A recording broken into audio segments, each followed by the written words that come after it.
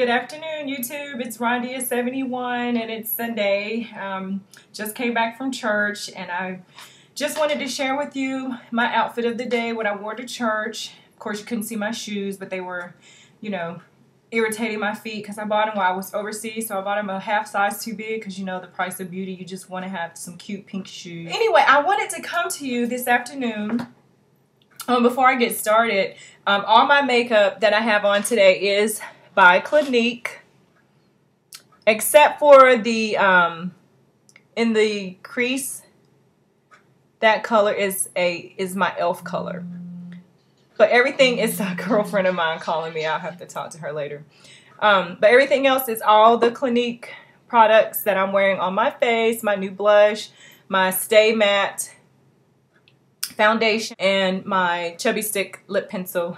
I don't even remember. They're still holding up really good. Tuesday will be the 3rd week, and if you are following me on my YouTube channel, I plan to keep them 6 to 8 weeks. I have this countdown on my Facebook page, and some of my friends all over the world, because, you know, I am military, they are like really shocked, like, oh my gosh, she's gonna cut off all that beautiful hair. But I'm like, you know, some of them that know me, they know I've been natural before. They've seen me with the big chop with short hair. They're like, you have the face for it. If anybody can do it, you can do it. But they don't, and you know, your hair will grow back, and it's probably gonna be longer, stronger, and healthier than it is, or kind of thin from just, you know, chemical processing. So what I wanted to share with you today is the Curly Handbook by Lorraine Massey. Curly Girl, the Handbook. I was on YouTube the other night, as I am most weekends when I will have some downtime and I don't have a lot going on in the house, and I've cleaned the house and, you know, did everything I needed to do.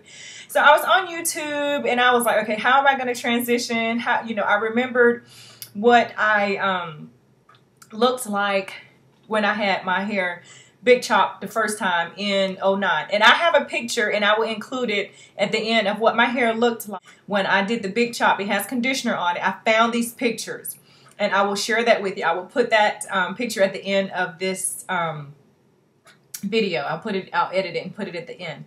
So I was like, my hair is, you know, 4A, 4B texture, some 4C maybe. But you know, I have tightly coiled hair. I have the zigzag formation. My hair is fine to medium, because of the fragileness of our multicultural hair. So this book has been so informative. It even has a DVD in the front. And I have not watched the DVD, but I plan on watching the DVD. Miss Massey has been just so informative with this book. I really love it. I've already started, you know, cornering my pages of the ones that I want to refer back to. She breaks it down as far as, if you can see that, I have all my different pages that are cornered so I can go back and refer to them. And one of the ladies on YouTube, Linda Keith Anderson, shout out to you. Thank you so much for doing your YouTube videos. They are just so informative. And then Mahogany Curls, some ladies that I just discovered yesterday, and I subscribe to their channels. If I didn't do Mahogany, I meant to, and if not, I will go back and do it. And there's a couple of others that I was looking at for, you know, trying to formulate a plan in my head of how I was going to go about the Curly Girl method without even getting the book. Let me tell you about how the book got into my hands. My hands. Curly Girl. I was looking on YouTube, and so I said, well, it was Friday night. I said, well, let me call the local bookstores here to see if I can find this book. Well, so I went to Barnes and Nobles, and, you know, we looked. He said they had one, but they didn't go and look. So when I got to the store, which was not that far from here, they didn't have the book, even though it said they had one. So I was a little frustrated with that. So I had called Books A Million while I was in Barnes & Noble, and they said they had one. Went and looked, and they didn't have it. Well, the next morning, I was out running some errands. It was Saturday morning. I was just out doing whatever I needed to do for Saturday. And something told me, my spirit said, call Books A Million again. Because I knew Barnes & Nobles didn't have the book, because I was actually there with the guy looking in the store. Sure enough, they went and got it. They had the book, and I ran there. I mean, I was in my vehicle, but I didn't practically run. But you know what I mean. That, you know, some people Bless their hearts, in the wrong section or whatever, and one of the guys was trying to explain it to me.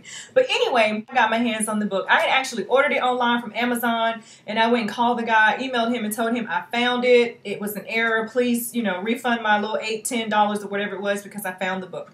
So in the book, she talks about the curly girl method for all types of hair textures, but mostly we need conditioner, conditioner, conditioner, and moisture.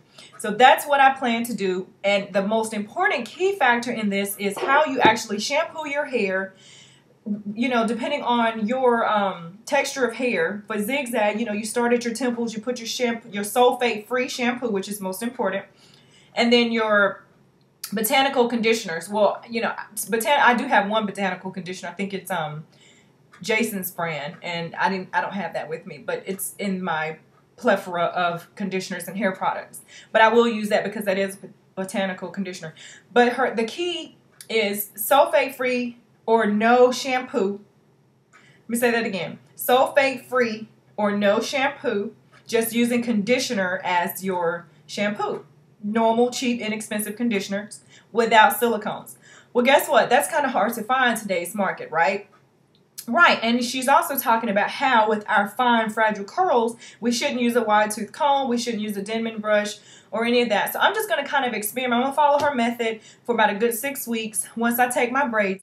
And I'm sure I'm going to, you know, go ahead and cut my hair.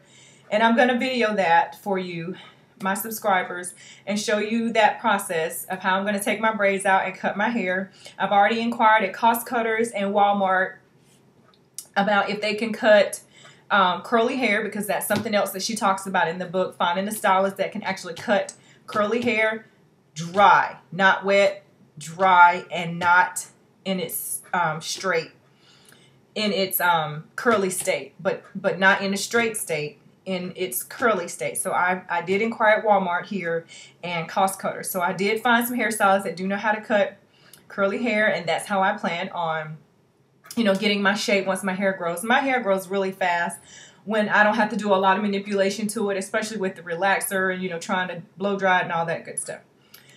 So let me get to what I found this weekend. For my sulfate-free shampoo, I chose the Shea Moisture. I'm sure everyone is familiar with that. The Moisture Retention Shampoo. And also in the Science of Black Hair book, Audrey recommends the Shea Moisture Retention Shampoo.